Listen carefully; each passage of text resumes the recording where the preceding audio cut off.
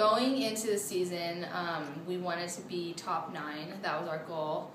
However, the podium is really, if we got a podium spot, that's what we all really want. Top 4.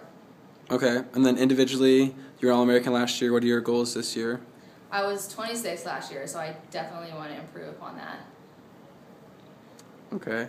Are you excited? Are you nervous? What are your emotions going into this week? I'm just super excited. It's going to be a little bittersweet because it is my last race. I'll be done with cross-country eligibility after this.